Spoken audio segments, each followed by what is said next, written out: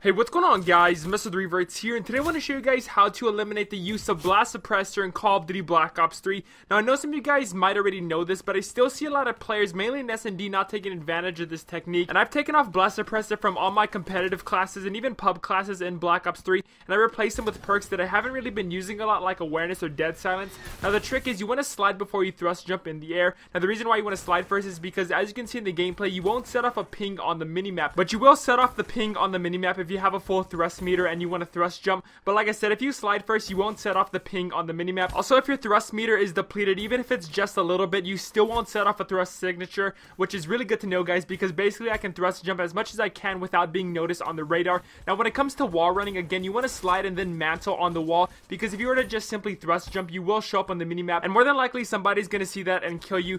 But some people may still want to use Blast Suppressor because it makes the thruster silent, but really, I only see that to be useful in game modes like S&D. But if you're going to be playing like hardpoint or domination, really you could benefit more from using tac mask instead of Blast Suppressor because of this technique. And like I said, I've taken off Blast Suppressor on the majority of my custom classes and replaced it with other perks. Engineer's a good example, because I find Engineer to have a lot more uses than Blast Suppressor. Like, I can see enemy equipment, kill streaks, I can even reroll care packages. So yeah, there's a lot more use that Engineer has than Blast Suppressor, and I've been playing a few games with this technique, and to be honest, I don't find myself dying a lot more without Blast Suppressor, and I really don't see a difference at all, to be honest. And it really doesn't hurt me too much by not running Blast Suppressor, except when it comes to the loud noise the thrusters make. But like I said, really I haven't noticed a big difference. And really, I used to think Blast Suppressor was a big crutch perk in the game, but I think my views have changed on the perk because of this technique. So guys, that's my thoughts. Let me know your thoughts about the Blast Suppressor down in the comments and this technique. Also, drop a like if you guys did enjoy. Thank you for watching. I'm MrTheRevertz. Have a great rest of the day. Till next time,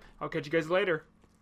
Doing it right, everybody will be dancing and we feeling it right. Everybody will be dancing and be doing it right. Everybody will be dancing when we're feeling alright. Everybody will be dancing tonight. Doing it right, everybody will be dancing and we feeling it right. Everybody will be dancing and be doing it right. Everybody will be dancing when we're feeling alright. Everybody will be dancing tonight.